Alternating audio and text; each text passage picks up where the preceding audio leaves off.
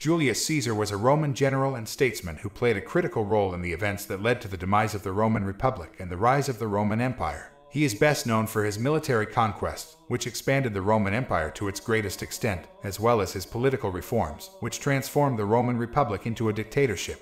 Some of his other accomplishments include improving the infrastructure of Rome, reforming the calendar, and promoting the arts and literature. Despite his controversial legacy, Julius Caesar remains one of the most influential figures in world history. It is easier to find men who will volunteer to die than to find those who are willing to endure pain with patience. Experience is the teacher of all things. A coward dies 1,000 deaths, the gallant never taste of death but once. I am prepared to resort to anything, to submit to anything, for the sake of the Commonwealth. Men willingly believe what they wish. I came, I saw, I conquered. I had rather be first in a village than second at Rome. What we wish, we readily believe, and what we ourselves think, we imagine others think also.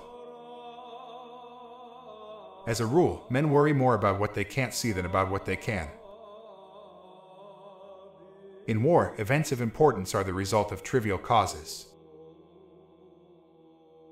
If you must break the law, do it to seize power, in all other cases observe it.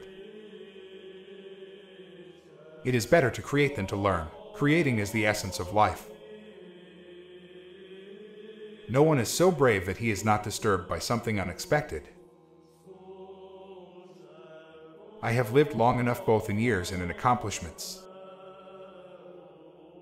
Fortune, which has a great deal of power in other matters but especially in war, can bring about great changes in a situation through very slight forces.